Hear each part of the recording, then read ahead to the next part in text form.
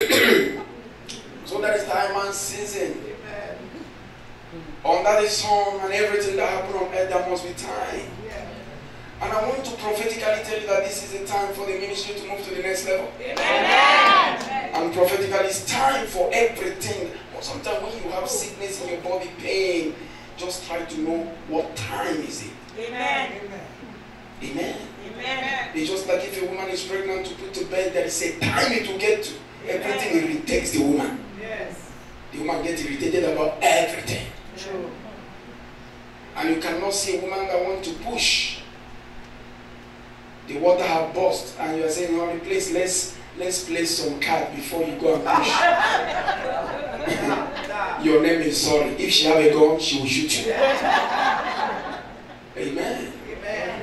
Quickly, let's see the book of Daniel chapter 12. No, let's go to Daniel chapter 2 first. Daniel chapter 2, verse 21 to 22. Daniel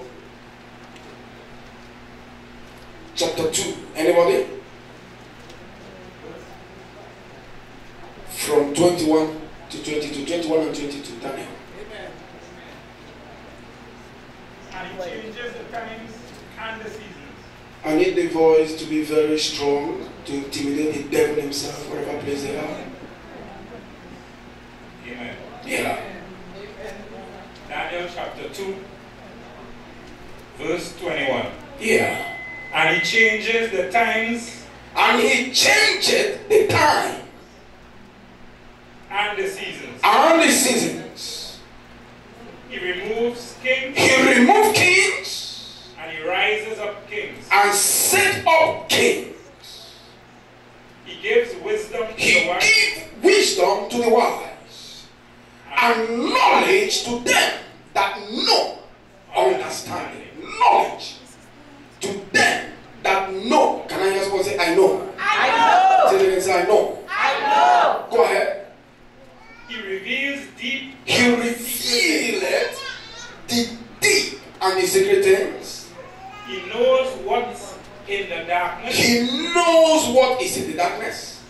And the light dwells with him only. And light dwells within him. Lift up your hands wherever place you are. Say, Father God. Father God. In the name of Jesus. In the name of Jesus. Reveal deep and secret things. Reveal deep and secret things. Concerning me. Concerning me. Today. Today. Change my evil time and season. Change my evil time and season. And bless my life. And bless my life. If you believe that, shout a covenant amen. Amen.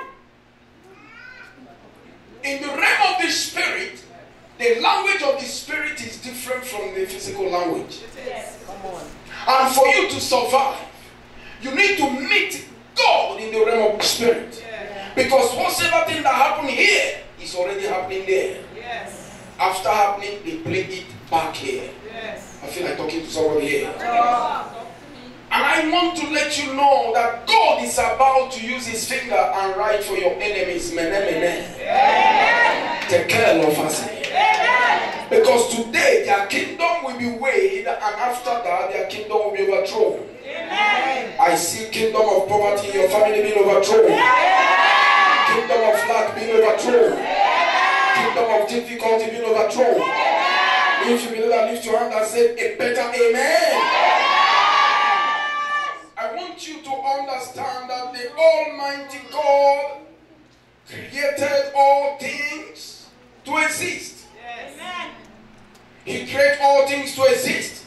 He also created time and season. Amen. For everything under the heaven to walk with. Amen. I don't know the time you are in, but I don't even want to know. All I know is that every evil time and season in your life and in your family must come to an end. Amen. And God created this time in order to affect change. Amen. He created this time and season in order to direct everything He created. Amen. He made this time and season in order to suit His purpose and His plan. Amen.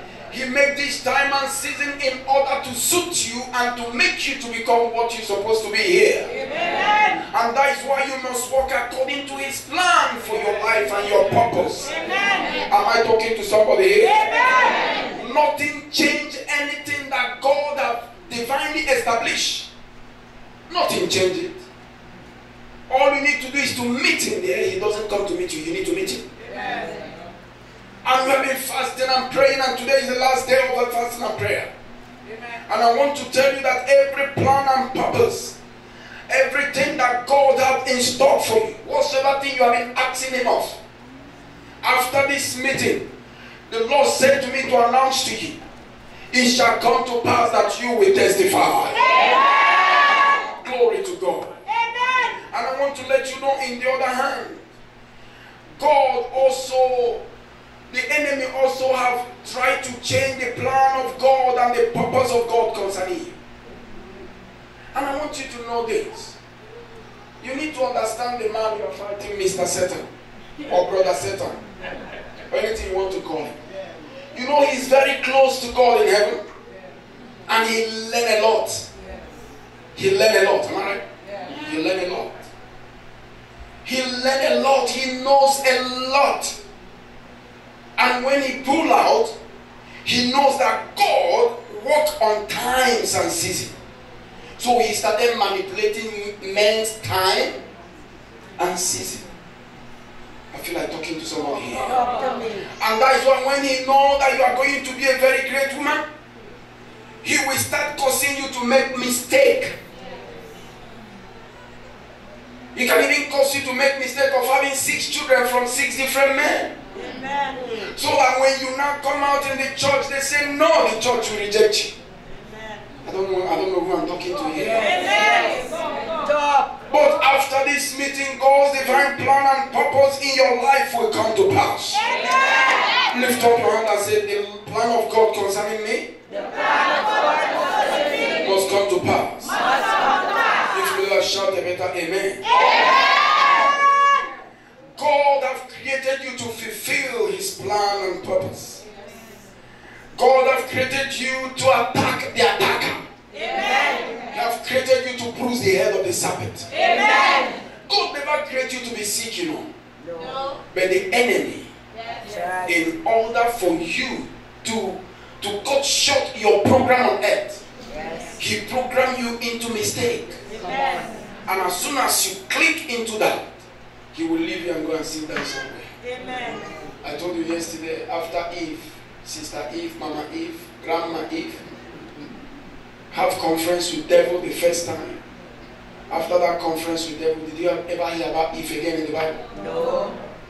Because Satan don't have time for wasters. Whenever he collect what he wants, he leave you. Whenever he mess you up, he leave you. And many of us, he has messed us up and he left us.